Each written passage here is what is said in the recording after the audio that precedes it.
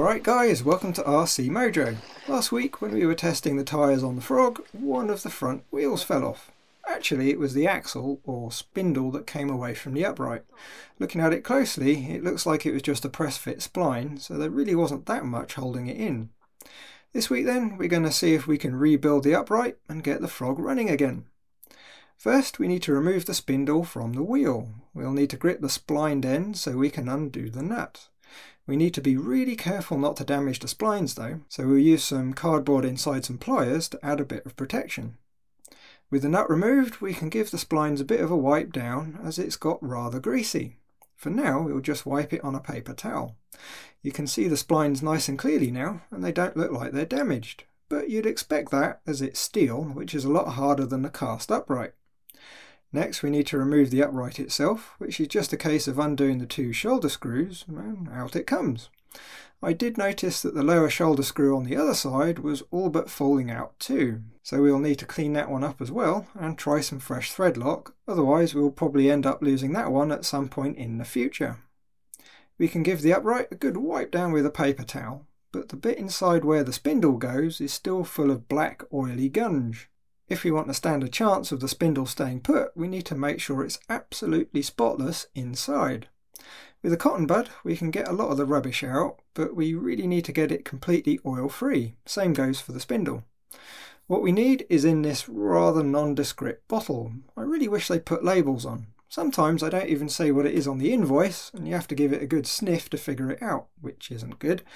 Anyway, we're using IPA, isopropyl alcohol, which does seem to be available again in decent quantity. For this, 99% is good, but 70% will do too. It will just take a bit longer for it all to dry out. We need to pour some into a pot, making sure there's enough to cover the upright completely. And right away we will drop the spindle in for a good soak. And using another cotton bud, we'll start mopping around inside the hole in the upright to clear out some of the gunge. Now we pop the upright in the alcohol and leave it for 20 minutes or so to soften everything up.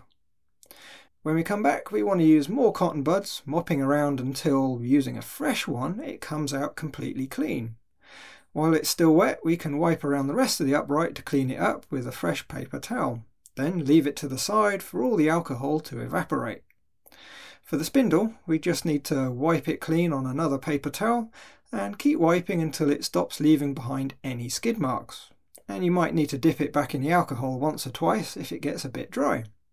When done, the two parts should be cleaner than when they were new and ready to put back together. However, there is a problem. If we line the bits up, we can see the spindle isn't going to go into the upright without a bit of a fight. Now we could just press it in using a vise, or better yet a press, but that runs a risk of the hard steel spindle damaging the soft upright. To make it easier, we're going to use heat expansion.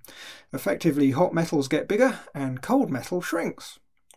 Now before doing anything else, we'll pop the spindle in the freezer so it's ready to fit later.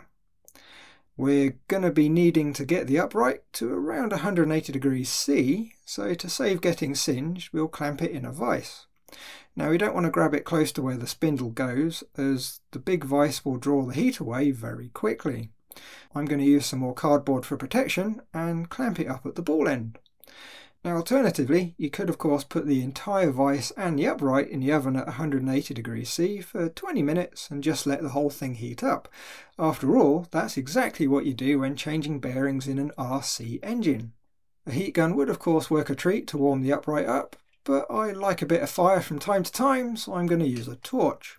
You have to be a bit careful around cast metal with a torch, as you don't want to concentrate on one spot for too long, as it's not impossible to crack it. Move back and forth and try and heat it up nice and evenly.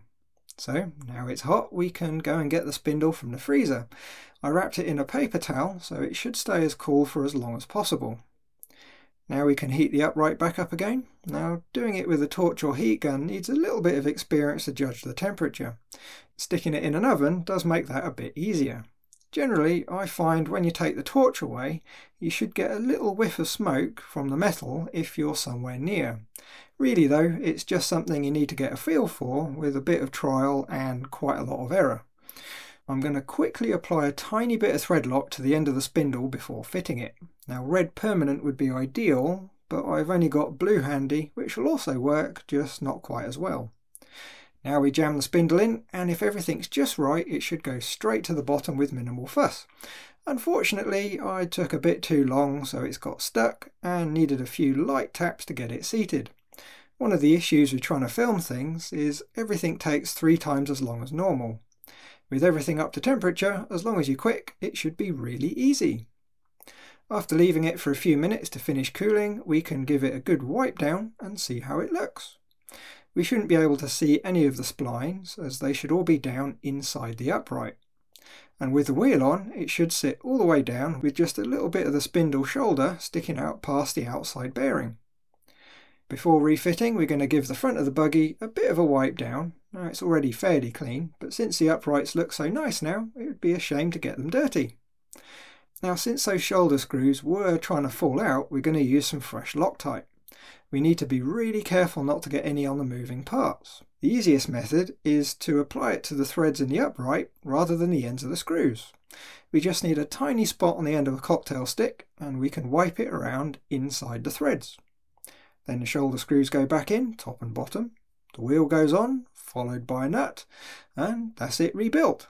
I'll do the same on the other side as those screws were on their way out too. And there we go, that's the Frog ready to bash again. All that said, I've got a feeling that the upright might be ever so slightly damaged. I'm thinking the hole for the spindle probably isn't quite right. Maybe from factory, I'm really not sure. Either way, I'm expecting it to fail again at some point, so I've got a spare set of new ones ready to go. One of the good things about the Frog is how easy a lot of the bits are to swap out without having to go home for a full strip down and rebuild. So there we go then, a bit of a shorter video this week, but we got to use the torch, which is always a good time. So as always, thanks for watching, like if you like, subscribe if you haven't, and leave a message if there's something on your mind. Bye guys!